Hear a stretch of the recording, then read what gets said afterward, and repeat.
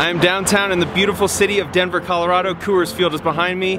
I have been told that I am about to find a winning sports bettor. Let's see what we can find. I flew from my city of Las Vegas, Nevada to Denver, Colorado for a behind-the-scenes look at a sports betting operation that claimed to be winning a lot of money.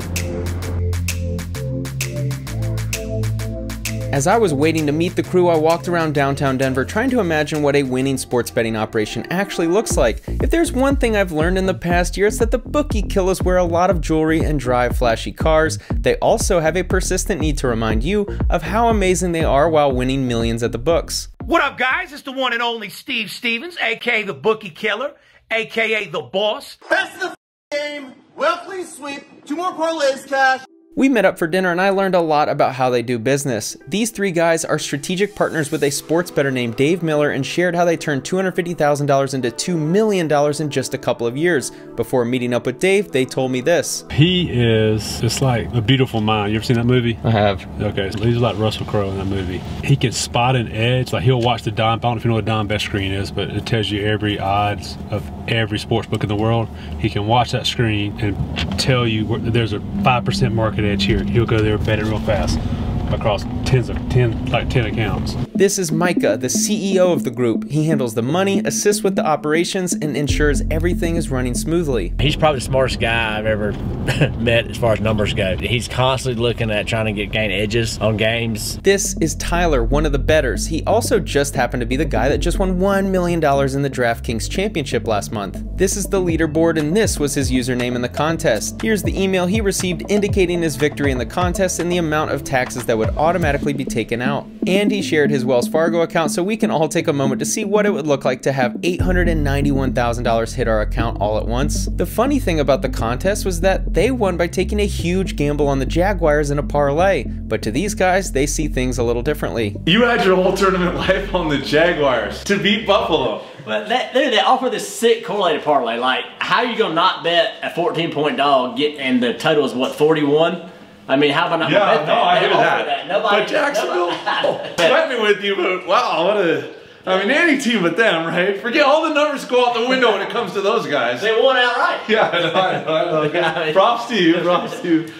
It's kind of ironic that I left Las Vegas to go to Denver, Colorado to find a winning sports bettor, but you gotta go where the stories are. Before heading to Dave's apartment, I was introduced to a grocery bag full of cell phones. These phones are critical in the operation. As these guys constantly face getting limited in their online casino apps, they have to rotate phones in order to stay ahead of the books. This will all make sense in a minute. All right, we're gonna try to bet an NFL, show this, David. By the way, I can't cash that out.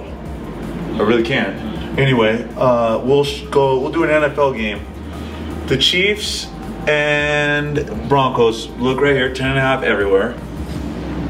This is MGM, so either side, pick one. Go Chiefs. Chiefs, okay.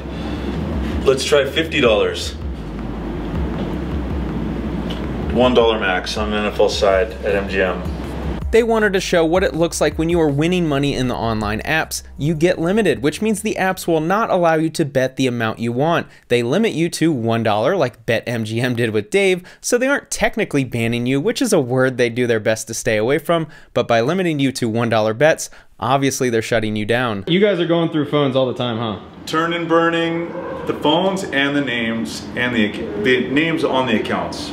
But each name gets to do each account, if that makes sense. In confidentiality, they shared their exact strategy with me, and I won't share it with you, but basically each member of the operation bets in different apps, and they constantly have to rotate phones because the apps limit you based on the MAC address of the phone. New MAC address means new casino app login, which means back to business. And then at some point, they'll all get banned, and then we play another one, bites the dust, and another one. We play that one. Really? If you had to guess, how much money do you think you make from sports gambling? Last year, over $1.5 million. This is Dave Miller, the mastermind of the operation. Interesting. Is that the best year you've ever had? Yes. What do you think was the best year before this year? 600,000, 700,000, a couple times. Have you been profitable every year you've been gambling? 1 year, no, because I didn't want to work that year. What, you just got lazy? I had my little one. Oh, okay, gotcha. Did the walks in the park every day. Yeah. And you said you've been gambling for 19 years?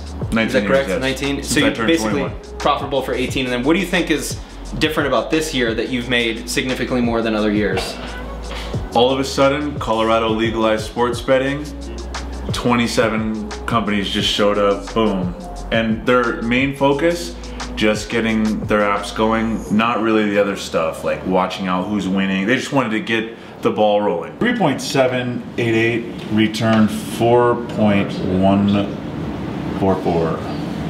And that was in, 6 or 7 months. This was when I first got here. I pretty much just bet here at FanDuel. The finger you see on the screen is another member of the operation, Miss X. She is responsible for ensuring all the casino apps remain logged in before they get auto-logged out due to inactivity. It happens quickly. She's also responsible for placing the bets as they are called out. I've had so much heat. At this point, it's whatever. I'm not worried about it. The casino apps claim to allow all kinds of bettors, even the winners, but spending a couple of days with this crew made it pretty obvious that claim isn't true. I don't want to bash FanDuel because I think the way they're handling it is kind of like a settlement. Even when they cut your limit all the way down to the lowest amount, you could still get a couple thousand on an NBA game or an NFL game. And to your average person, I mean, this is a really big bet.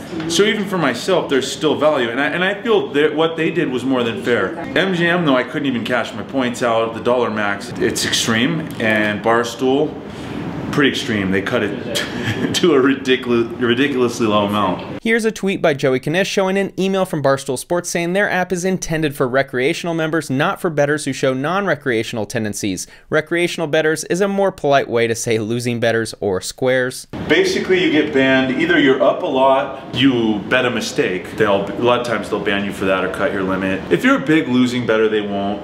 And the other way that he was talking about earlier is if you keep closing good. So you lay 6, and when the game starts, the line's 8.5 everywhere. If you have enough bets like this, even if you're losing, they'll ban you. Barstool Sportsbook, Stooley, Big Cat, all frauds. Corporate shills, only worried about their own pockets. Oh, come bet the can't lose parlay. Oh, we're all buddies here. We're all buddies as long as you're losing money to their sports book. Why do you think you got banned? Just up a lot of money over a big sample size where they know it's not luck. It gets to the point where it's a big enough sample size where it can't be luck, if that makes sense. When do you feel like that happens? Is there a certain number? It's probably the dollar amount and then your average bet. Because you were in Vegas, you were making money, but then why did you move here? Their main focus was not to get the ball rolling. It was they were already established. So because of that, they had a big sample size on everybody, and I had all kinds of heat. It was harder to bet things that I wanted to, more efficient numbers. Yeah. So you were able to move here because you felt like you had an edge. Big edge. A big edge. Now, for those of you watching that might not understand, what does an edge mean to someone that doesn't know sports gambling? There's a discrepancy between their numbers and the global going rate. Pinnacle, BetCris, BetOnline, and the sharper spots in Nevada, Circa, Superbook. I'll even say Atlantis too is real sharp. And did you get banned from every place in Vegas? No. No. Circa doesn't ban anybody. Yep. Westgate doesn't ban anybody. Station casinos, they don't ban anybody. Okay, good. There's quite a few. See, you didn't leave because you were getting banned.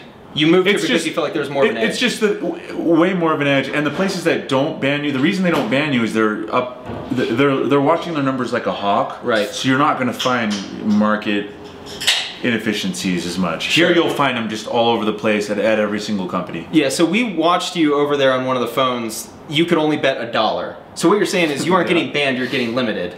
Right, to get the correct terminology, right? Exactly. Yeah, so you're not getting banned, but you're essentially getting limited to the point where you can't even make money. Yes. For 5,000, it limits it to 974. Therefore, it's a dead name. As Friday night came to a close, I was amazed at how they operated their gambling business. Before I left, Dave showed his Wells Fargo account with over $1 million in cash. They showed account statements in every app. They showed proof of the DraftKings contest winnings. They allowed me to see exactly how they have an edge against the books, and the group shared all of their confidential secrets. Unfortunately, I can't share everything with you. Friday was just the start, as Saturday was the day where we'd really see Dave in action. It's Saturday morning, we're heading to Dave's place now to see the guy in action. I've been told that he works 12 hours non-stop. I'm really excited to see what we're gonna get on video. This is a big college basketball day. We're here at Saturday. I mean, probably plenty of games today. What type of volume do you do in a single day on, let's say, a normal Saturday? Today, over $1 million in bets. And that, for the audience, that means you're placing $1 million throughout the day. At some point, you'll be gambling $1 million in total. Well, it sounds riskier than it is. Yeah. Because basically that $1 million is spread out over hundreds of bets. Max bet, Wichita State plus 12.5. What you get, man? A big reason why I made this video is to show how much sophistication and effort is needed to make money sports gambling when you have an edge. You're about to see a clown for comparison. Hey yo, what up, man? It's your boy SBK. $100,000 gain today. I got the cameras rolling. We're gonna show up how I make big money every day. $100,000 gain today. I bring up Mozzie VS a couple times because he's the perfect example of a massive losing sports bettor. Some people actually believe his claims of winning millions at the sports books. He couldn't be a bigger fraud, and if any of you gained access to his statements in his BetMGM account, you'd see why the casinos love him so much. Mozzie is a Hall of Fame level clown, but all these guys you see on Instagram are just as bad. Here's a little insider secret. They don't actually bet. How much do you think you've lost in a single day? On the worst day you've had? I would say about $100,000. $100,000 lost. Yes. And you can stomach that just fine? Yes, yes. I know it sounds crazy. Yeah, but because it's all relative, and then you know, okay, it'll play itself out. That's about as bad. Because if you have an edge, you know that okay, there's gonna be some days you lose, and then there's gonna be some days you win. So then I guess on the flip side is what are the best days? Do you remember the best day off the top of your head? Same, 150,000. The big difference between a guy like Dave who verifiably wins and the clowns I target is that Dave has to place hundreds of bets across multiple accounts in order to reach his number. The max bets are about $3,000 per bet, while his account is still active before getting limited to $1. Let's say you're betting 3,000 to 5,000 times 200. It's gonna play itself out almost every few hundred picks to where you're gonna be positive if your edge is big enough. Yeah. It's a sliding scale to the overall volume like we talked about yesterday, to your edge.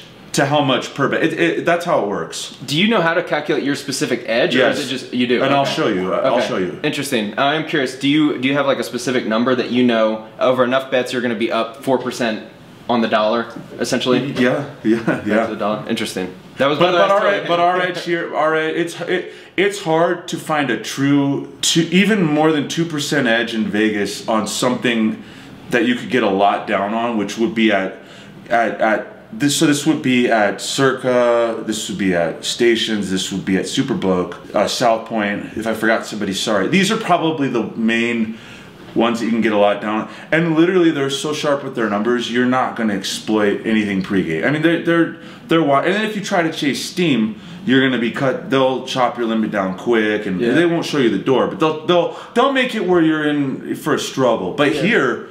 So here, I mean, you can bet anything. I mean, you could bet pregame, the props. I mean, I don't want to blow up their thing, but guys are betting anything here that you can get down. You can get down on here many ways, a lot of money on 10% plus edges. Yeah. Now, and you can get mass volume. This is the key. Yeah. A 10% edge with a small bet, with one bet, okay, a big deal. But when you can get over 10%.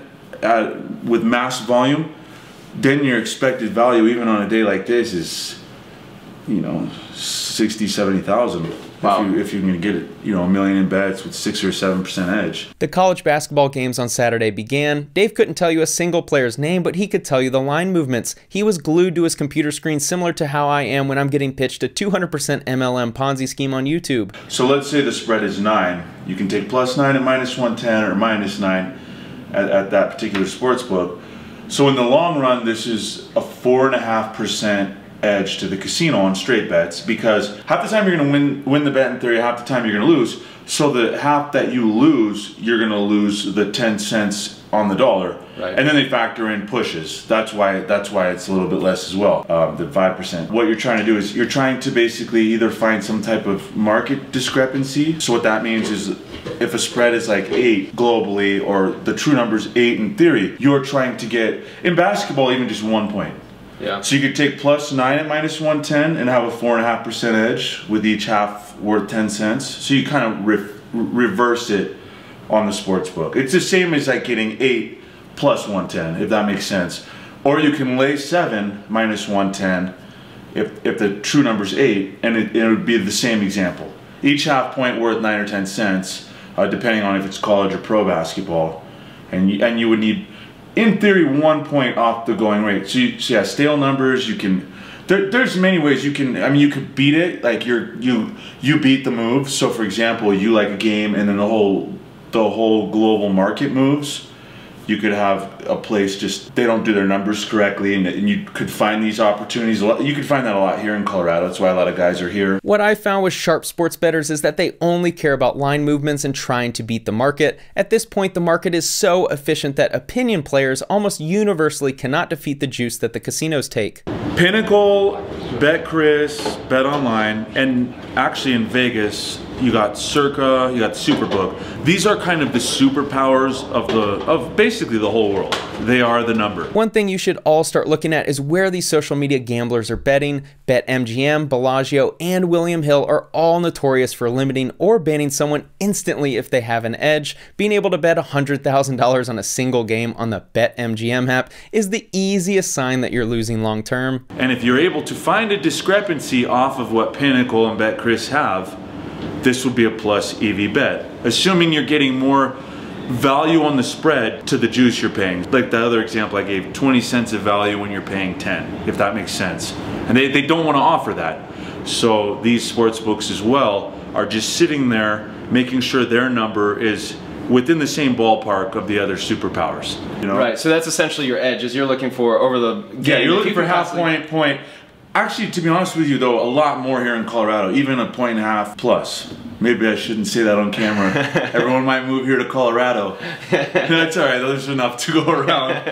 Yeah, I've noticed, I've watched the apps and I've seen all the private stuff. I showed you yesterday. I'm gonna show you a little bit more, but you can, some of the discrepancies that I've found through the years, they were mind-boggling. In order to beat the books, you need to have an edge to overcome the juice you have to lay with each bet. Dave shared a really cool short story on how he would beat the books years ago with in-game betting. Take note of what hoops he had to jump through in order to win. I don't mind talking about it now. This was at Cantor at the M Casino. They did the odds off the TV. We made we made a lot of money with our $8 secret weapon, the radio, quicker than the TV. We made the odds off the TV. You can put this one together. So we would literally hear on the radio, and he hits a 3, and it's like 6 still. Okay, lay the 6 because you know it's going to 8. So in theory, this is great closing line value, right? Because it goes at the moment you bet it, it's already 8. You're laying 6.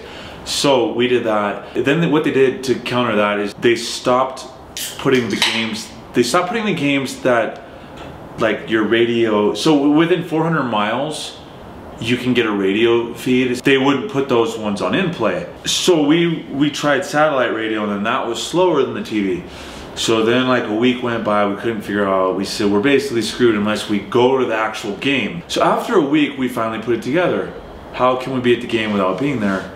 And I thought of it, put an ad on Craigslist for someone to hold their phone up to the radio. So we were like, oh my God, that's genius. So they would still comfortably do the games, like the Pistons and the Hawks, knowing there's no way they have the feed here, because it's not on local radio. We were betting that, killed that. You could even bet, this is how good it was, you could even bet, will the next free throw go in or no. So we would miss some on purpose, just to not be that obvious. On a busy basketball Saturday, Dave easily spends 12 hours betting. This is around 10:30 a.m. when the action is just getting started. Throughout the day, the phones have to be charged as they're running hot for all 12 hours. Once Dave zoned in, we wanted him to focus, so we walked down the street to Mile High to attend the Chiefs-Broncos game. You're here still at 7 p.m., still going strong. Yeah, the games finish about 10:30 Colorado time, so that's about that's when we'll call it quits. We go all the way to the end of the last game. How much do you think you put in action today? Probably like 700,000-800,000 if I had to guess. There's a good chance you'll put $1 million in today if we go. It'll be probably a little bit under, but yeah.